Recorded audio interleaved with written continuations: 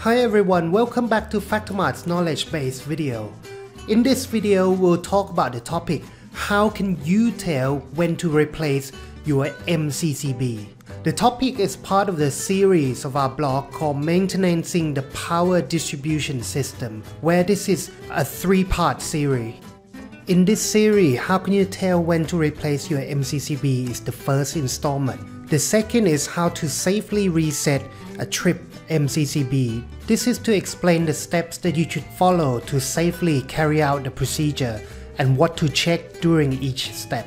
The last article covered the situation where if you need to replace an MCCB, what specific specification should you be looking at so that you are choosing the right replacement. Let's start today's topic. There are two main points in this topic.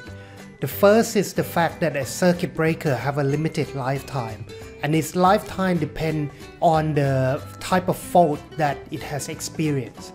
The second is how to determine that the MCCB needs to be replaced. We will talk about the method of how to do this. There are 3 methods that we will talk about.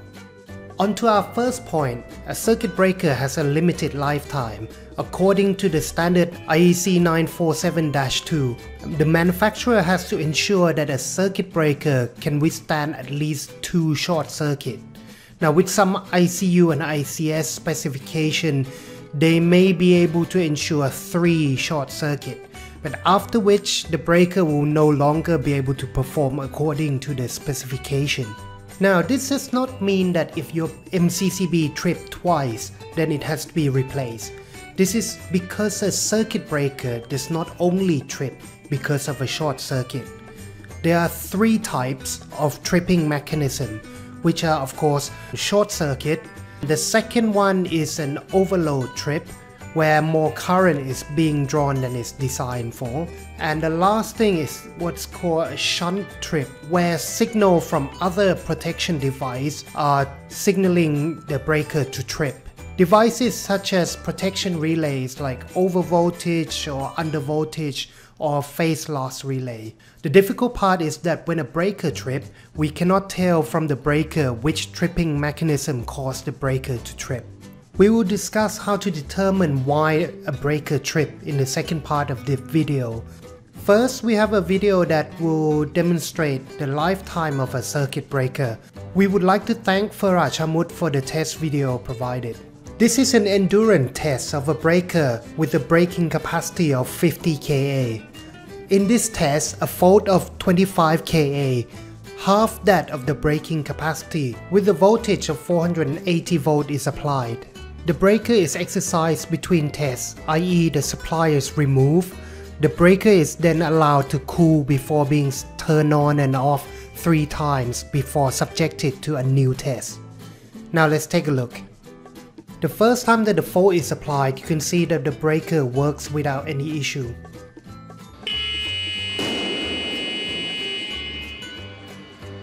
The second test shows some evidence of an ionized product, indicating degradation within the breaker. During the 5th test, the amount of ionized product has again increased, indicative of aging. During the 8th test, significant ionized products are evident. After this test, continuity testing indicated that the breaker was no longer conductive when the breaker was reset to the closed position. This occurred even though the handle still functioned with a good audible clicking sound generally associated with a functional breaker.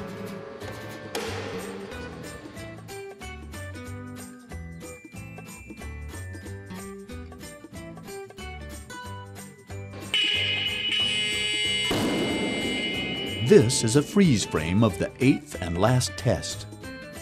When utilizing a multiple-use device, the key thing is being able to know when that device can be safely reused. We will now discuss methods of determining the condition of a breaker. The first thing to do is to visually inspect the MCCB. Look for any sign of oxidation, dark ashes, or cracking in the plastic molding. If they exist, then the breaker has already been subjected to fault, most likely short circuit, and you would need to investigate further or consider replacing it. Second things to do is when a fault occurred, then keep a record of the short circuit fault. If at least 2 short circuits has occurred, then you would need to replace the MCCB. You can determine whether it's short circuit from the load or the condition of the wiring. And the last method is when you are doing your preventive maintenance, either annually or biannually, to use the measuring equipment to check. The 3 types of measuring equipment that you should use is the DMM digital multimeters to check that there are no phase loss on any of the phase. The second one is the micro ohm meter to measure the MCCB's contact resistance, and they should be very low depending on the MCCB rating. The last one is the mega ohm meter or the insulation tester, used to measure the insulation resistance of the MCCB. So to conclude, I would like to leave you with 2 points. Number 1 is that a circuit breaker has a limited lifetime. You cannot use it indefinitely. The second point is to check carefully, especially for a breaker that is larger than 100 amp. In this series, Maintaining the Power Distribution System, we have covered the topic how can you tell when to replace your MCCB. Next, we'll cover the topic of safely resetting a tripped MCCB. And lastly, how to correctly choose an MCCB to replace your existing one. Please press like to show the support to the channel. If you have any question, then please leave them in a comment.